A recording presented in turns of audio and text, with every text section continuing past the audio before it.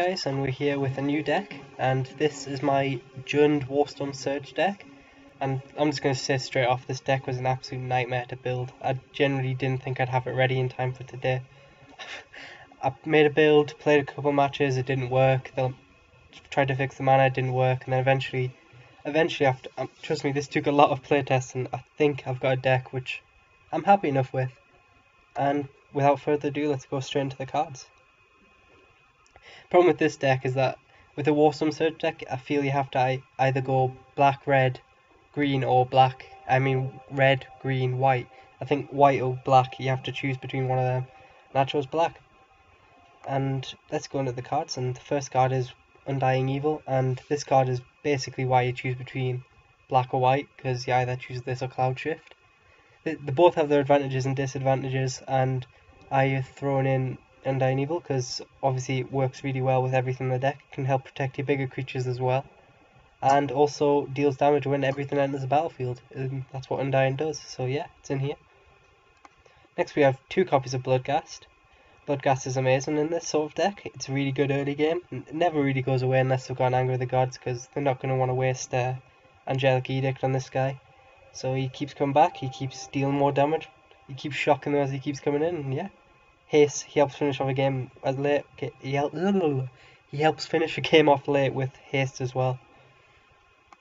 We've managed to put in 2 Tribute of Hungers. We had to drop one just because I've had to cut a lot of good cards, and I'll go through that at the end. Tribute of Hunger, really good because it's Tribute of Hunger. It sacrifices creature, you gain life. You can get pretty low early game if they're rushing. This guy helps save that. If you play an Auras deck, this is fantastic. And yeah, it's what part of my removal. I've got a couple of other cards, and we'll go through them when we get to them. We've got 2 Gravebone Muse, and this is one of the later inclusions, because I had a lot of card draw in this deck, like one-off card draw, like your Elvish Visionaries and the Cycle guys, and it just wasn't enough, and I needed something mid-game because I felt like this deck, my problem with my first deck is I was jumping from like 2-3 mana cards until 6. So it was a huge part of the mid game where I wasn't really doing much. So she's in there, and she obviously draws you cards. The life gain isn't really a problem because I don't run many. I think I only run one of the zombie card, and I rarely ever actually cast them. So this is basically just 1 life a turn, draw a card, and it really helps you out. It helps you get money you need, cards you need. It's also mid game, and it's a great card. We've managed to put in 2 of these Viscera Draggers. I think that's how you say it. Yeah, these guys are really good. You don't generally want to cast it for 4, you want to cycle it and then unearth it later, which gels really well, obviously. I've also got gels with another card, not even just Warstorm Surge, which is a really good addition to this deck, which I've added, which I'll get to when I get to. But yeah, I mean, if you need cards early game, this he's basically, I think of him as like an Elvish Visionary, apart from he doesn't have a body. Yeah, that's him. Next we have 2 Indulgent Tormentors. This guy doesn't really gel with the whole like bounce and like do damage to, but he is really good. He's whenever I build a black deck, he always finds a way in. He's pretty good. 5 damage when he enters the field. Obviously he's got a lot more power, which is beneficial, and they need to remove him, otherwise he starts really being a thorn on their side. So yeah, he's in here. 2 Rescue from the Underworlds. I had to drop one. I wouldn't have dropped it, but the playtest with this deck, it's just I seem to have 3 in my opening hand every game. This card is just fantastic. Gets you back a really big threat. Both enter the battlefield. Both do the end of the battlefield effects. It's just ridiculous, and obviously it's fantastic in this deck. You're probably better off running 3, but I've just been drawing them like a fiend, so I cut down on 1. Next we have our Bombs in black, and we have Shieldred. This guy works really well. I mean, it's a ridiculous card. There's not a black deck where this guy isn't fantastic. Well, girl, I suppose I should say. Let's not be rude. But yeah, Swamp Walk. If they've got a swamp, they can't block it, which means they're pretty much dead in 3 turns. Then this is the main ability for this deck. At the beginning of your upkeep, return creature from the graveyard to the battlefield. That's obviously devastating. And then it's got the bonus of another fantastic ability, which doesn't gel, but you can't. It's a great ability, and yeah, they have to sacrifice creature on their turn. So it's like a bit like a free Tribute to Hunger every turn, which you don't get in life from. Then we have two Runescar Demon. Runescar Demons here because it can get me a lot of... I've got a lot of cards which are good situationally. Like, all my bombs generally do something different. So if they've got like one really big creature that can't get round, I can get shielded, they'll have to sacrifice it. If I need to take out a lot of little creatures, I can either get Inferno Titan or Anger of the Gods, depending on the situation. And also if I need to get life, I've got Pelican Worm, so this guy, he's sort of a jack of all trades, and he comes with a bonus 6/6 body. And even if you don't need anything in particular, you just get the other one. So yeah, this guy's fantastic, he's in the deck. And that's a black, and then we move on to red, and there's not actually too much red. We've got 2 shocks just for early game. I started off with 4, and then I had to cut down to get other cards in, unfortunately. It does really help. There's a lot of creatures which you don't want to waste, like Tribute to Hunger on and stuff, so you can just shock it instead, or you could shock little creatures then Tribute to Hunger so that you gain more life. It works well in that regards, and also even if you need it late game, it can finish off. And then we have Anger of the Gods. Now this wasn't in the original deck, and then I realised I just didn't have anything for early game. Like, my early game stall, it's better than it was, but it's still, if they're fast enough, you really don't have time to get your big threats out. So this can just wipe the board. It doesn't gel with some cards, like your little creatures, like your visionaries, and obviously that's not as great when you want to get stuff out your graveyard. But it's in here because I feel it's a necessary evil, and you can just play around it.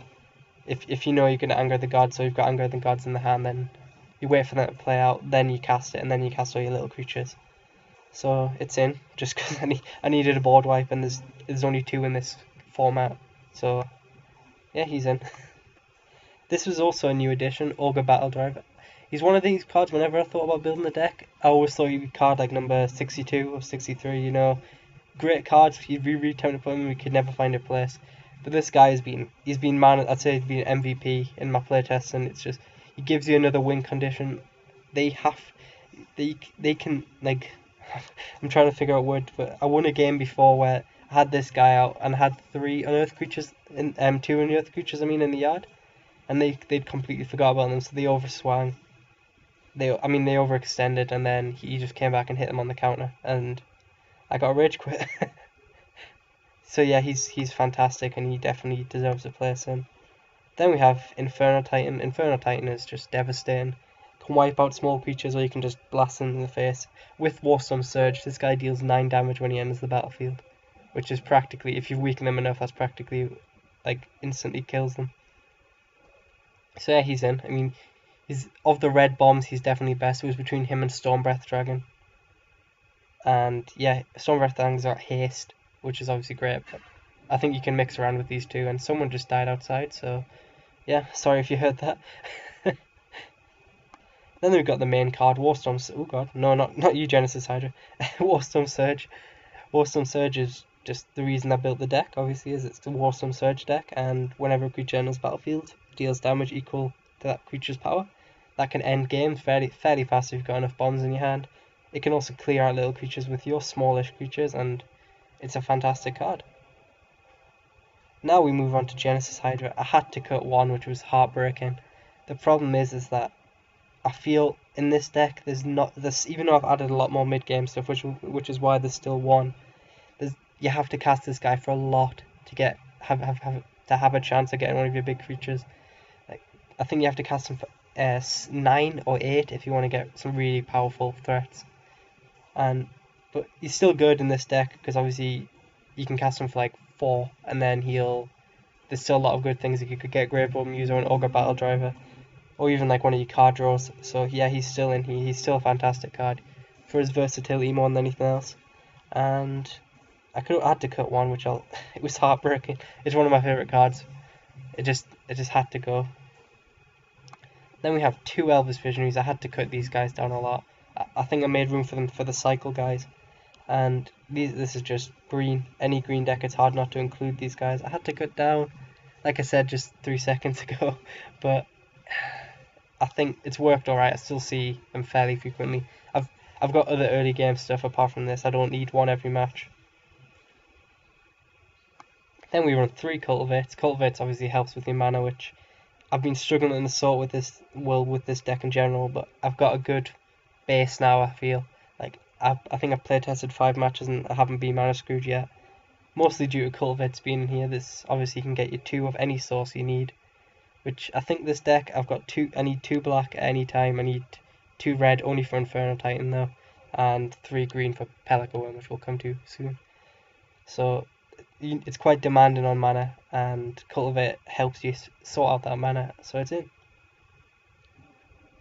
Then we got the Pelican Worms. We run 2. This guy, if you're taking a lot of beating early game, this guy saves your life. Trample 7/7, gains 7 life, and draws a card if they do have the removal for it. One of the best cards in the format still. It's in. There's nothing more you can really say. Everything on the card justifies why it's in here. And then we run our last bit of removal on August Spree. It was between this and Ground Assault, and I run August Spree just simply for the instant. I'm still thinking the jury's still out in between this and Ground Assault. Depending on the matches, I may switch and move around. This guy's obviously, it can buff your big creatures as well, which is tempting to help get the finishing blow.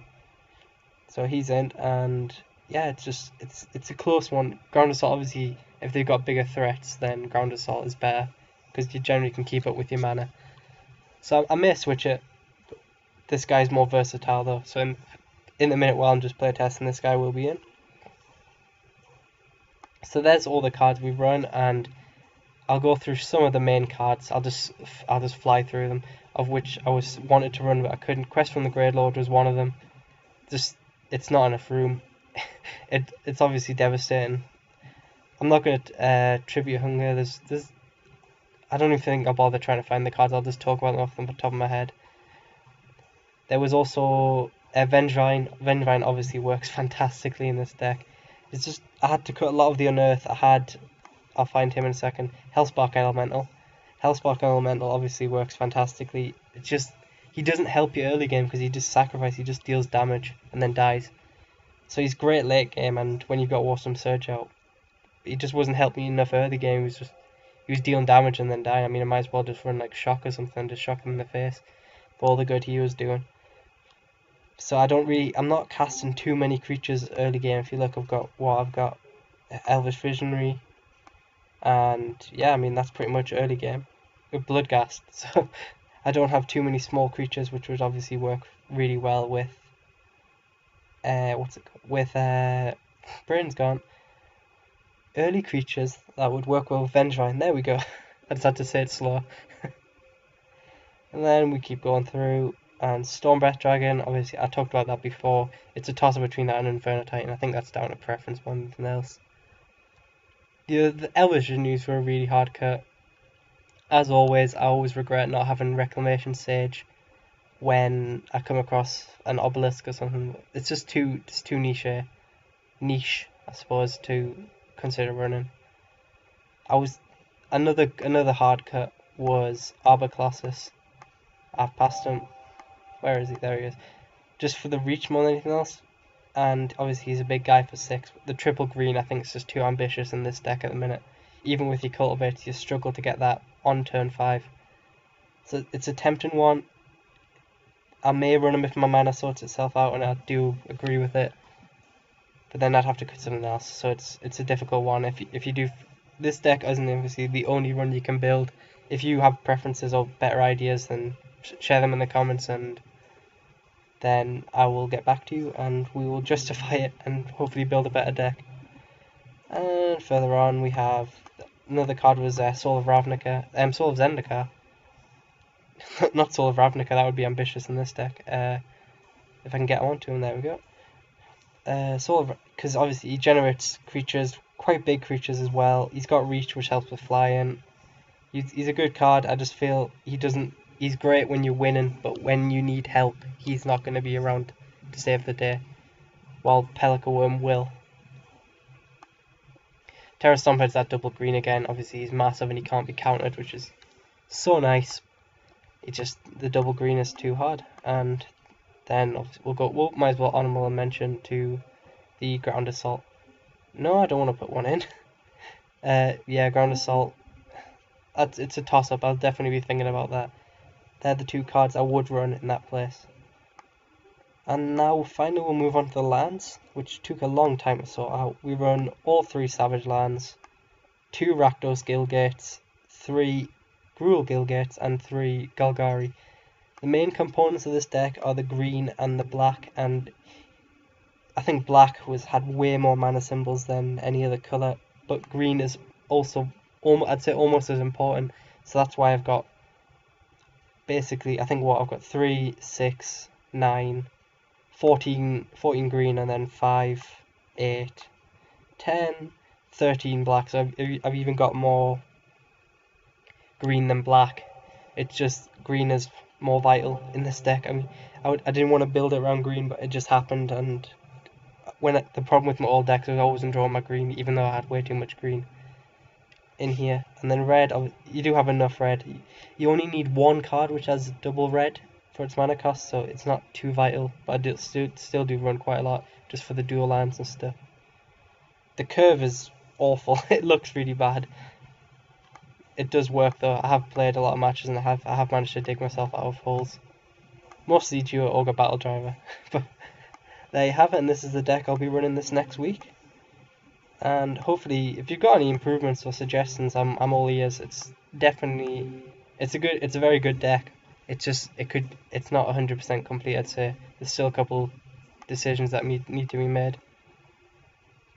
So thanks for watching, and see you guys hopefully tomorrow, where we will be playing with this deck, and you'll get to see how it works, and hopefully we can get some good wins. So thanks, and see you later.